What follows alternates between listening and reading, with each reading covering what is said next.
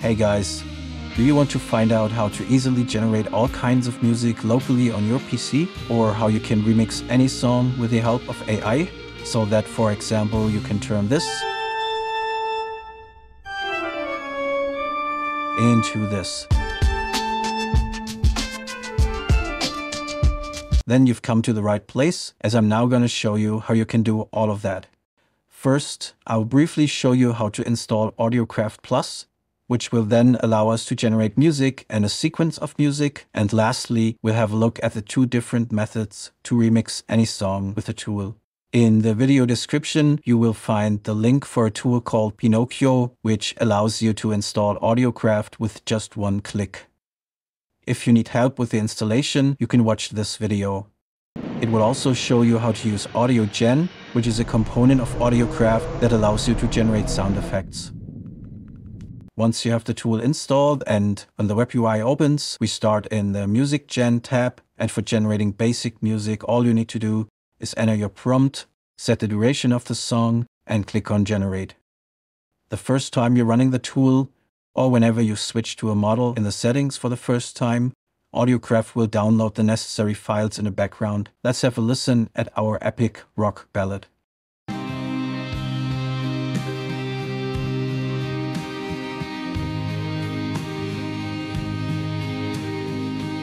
If you're not happy with the result, you have three options. You can either generate the same prompt again with another seed, you can specify the prompt in more detail, or you can tweak the settings. Here's a comparison of the same prompt with different seeds, so you can get an idea of how differently it may sound.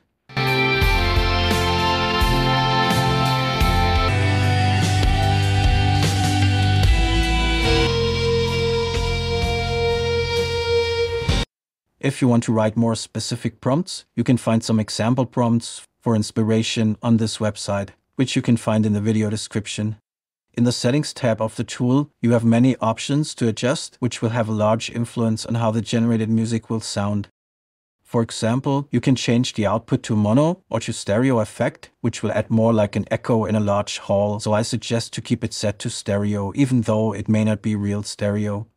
Here, you can select the model used to generate music, and besides small to large models, which are each trained on a different number of parameters, you also have the melody model, which is the only model that works with one of the two methods that we will use to generate remixes.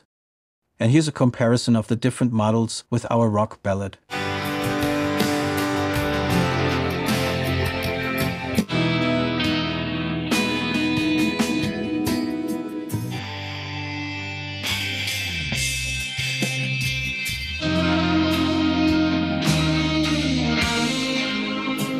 You can also change the default decoder to the multi-band diffusion, which uses diffusion to generate music, but whenever I tried to compare the two, they sounded exactly the same.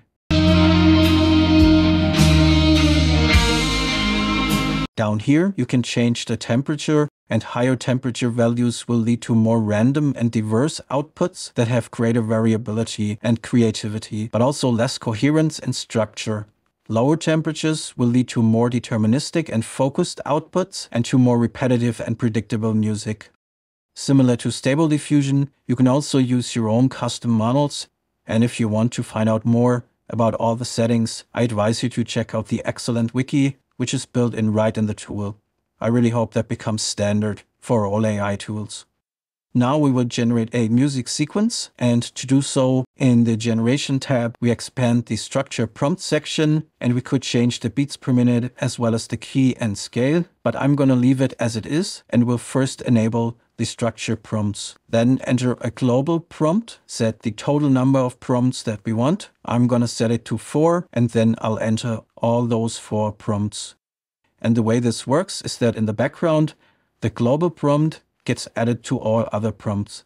Now we set the duration to 40 and the overlap to 5. The overlap determines how long each segment will reference the previous segment. The times for each sequence cannot be set manually, and instead we need to have the tool calculate them by clicking on Calculate Timings. And as you can see, the times that are calculated don't make much sense, and the reason for this is that the first sequence is always 30 seconds long and the other segments will be 30 seconds minus the overlap. That means our total time was too short, so we set it to 100, which means that the last segment will be cut 5 seconds short. Then we calculate the timings again and generate the song.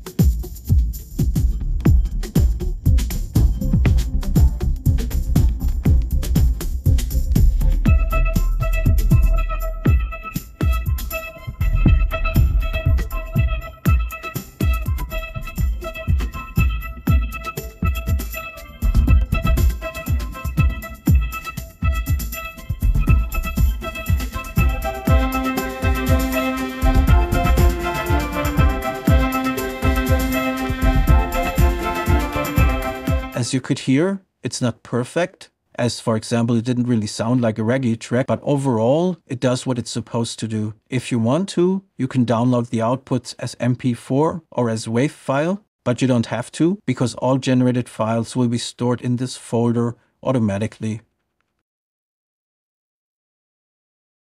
Now, for remixing existing songs, we have two modes or methods that we can use. The first is the melody method, which teaches the music generator to use the melody of the input song as a guide. This method only works with the melody model and didn't always detect the melody in the songs that I tried. The second method is the sample method, where the model uses a sample of a song to generate the continuation of the song. This works with any model, and I haven't found an input song where this method didn't work. So let's have a look at the sample method first. To do so, we need to switch to the audio tab and make sure that sample is selected here. Then we can drag and drop our input audio file, and you should be familiar with the input audio file that I'm using for this example.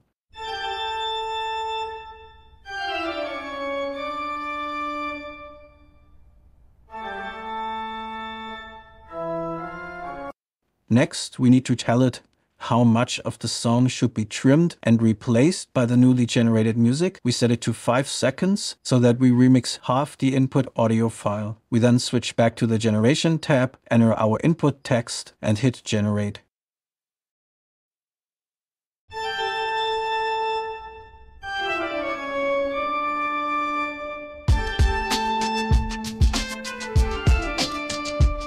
For the second method, we switch the input audio mode to melody and we set the trim end back to 0.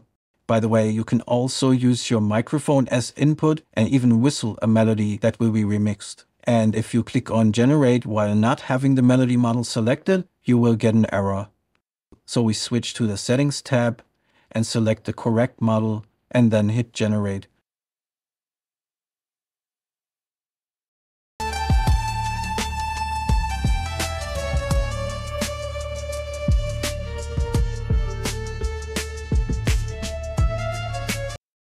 The obvious advantage of this method is that, as you could hear, the entire song or file will be remixed. And as long as it properly detects the melody of the input audio file, it's gonna sound pretty good. Another cool feature is that you can just drag output files in the audio info tab, which will show you all the prompts and settings used to generate that file. And by the way, the sample method works great with most songs and not just simple melodies like the one you just heard. Here's 2 remixes using the sample mode with a song you might know.